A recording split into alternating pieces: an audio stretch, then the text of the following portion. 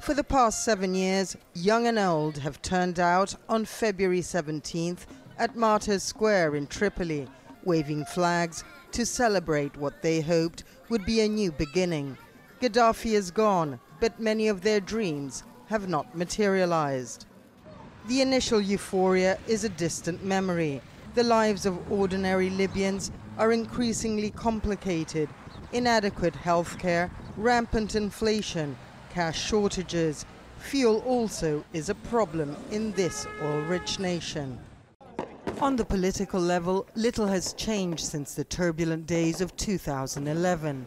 Armed groups are a sign of deep divisions and of the difficulty facing the current unity government to actually govern. The UN-backed Government of National Accord has very little command and control over Tripoli, where it is reliant on its alliances with local armed groups. Beyond that, it has even less.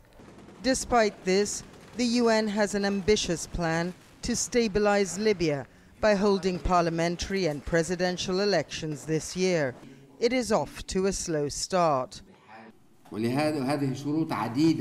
There are several electoral conditions.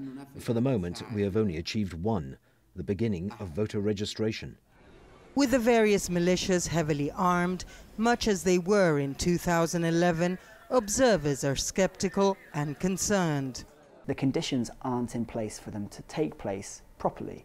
Nobody could guarantee the security across the country. How could the UN guarantee that the actors involved would accept the results, whatever happened? Unlike 7 years ago, there is little reason to celebrate these days. For Libyans, it is a daily struggle to live with the reality of an extremely fragmented country. International experts say it will take much effort to bring the unity and peace that, for Libyans, exists only in their dreams.